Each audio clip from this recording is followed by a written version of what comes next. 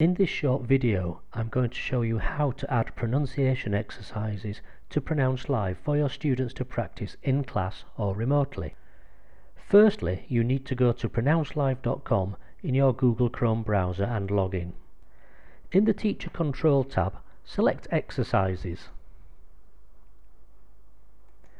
You will see a list of any exercises previously created. Scroll down and click on Create New Exercise. Give the exercise a name. Choose the target language.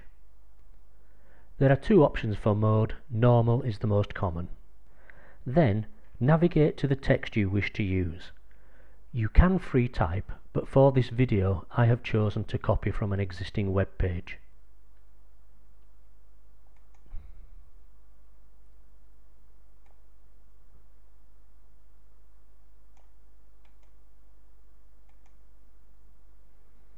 Paste this text into the area. Click Save New Exercise.